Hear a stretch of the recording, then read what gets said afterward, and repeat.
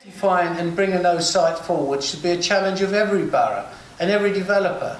We as a developer are currently doing it ourselves now through all the boroughs, and we believe the sites are there. Bring them forward, put them in the hands of credible developers. Look at the small developers. They've gone out of the system, and again, it's sad, and I promoted it for years. You know, after the war, 40% of all houses built in this country was the small builder. Today, it's 12%. Why is he not there?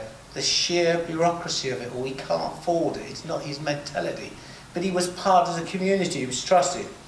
So I think it's quite simple. We need to set a policy, or park the policy, and set a clear objective. 80 sites, right, would do it. 80 sites across the London boroughs. That doesn't sound so frightening at the end of the day. So that's where I come from on the land. The structure, it's already in place. We have the London Development Panel. It's a question of political leadership. It's a question of project management. Again, it's about alignment of interests, working in partnership, working with communities. I mean, we as a developer, we don't enter anywhere. We don't talk to politicians. We don't talk to members. We talk to the community. We always talk to the community first, because that's where it begins, in the community. Get some trust in it. Give people back some respect. You know, let's get houses at prices people can afford. You're right back to the argument again, supply and demand. The demand is there, so until we get the supply up, we will never solve the crisis. So it is a question, I'm afraid, for the politicians of political leadership, right? Manage it, right? Get the land into the hands of genuine developers. It goes right back to this speculation point again. We've got the capacity. We're coming out of recession. We're building about 2,800. We're going to 4,000 this year, and we're going to 5,000 next year, and we're pushing for 6,000 a year after. We will lift the production. We will face into the challenges of there not being enough skilled labour. That's our job. We've got to do something to earn our living, right? So training people, bringing skilled labour in. We have always, we did through recession, never sacked our young graduates. They're tomorrow. We kept them on. They're part of business.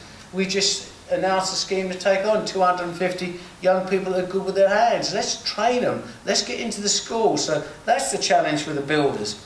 So to get the land into the right hands, the capacity's there. We've got the skills. We can double production. But there's one other challenge that we'd like to lay down.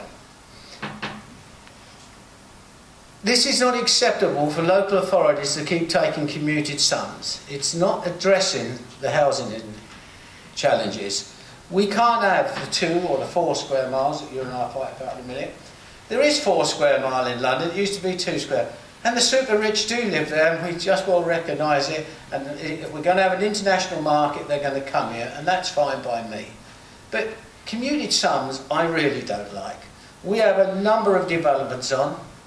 We have 5 large major regenerations on, all north of 3,000 units, most at 5,000.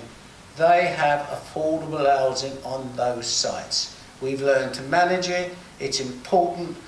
Respect again, a word I use, like, go and talk to people, make people happy, make them have a reason for getting up in the day. So, you know, we have 40% on our big site up in Hackney. 40%. We have 40%. I see David Luncers in the audience.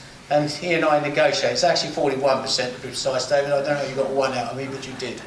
So we got another site down in Greenwich. Right? Again, that's got 35% on it. Ealing, 30%.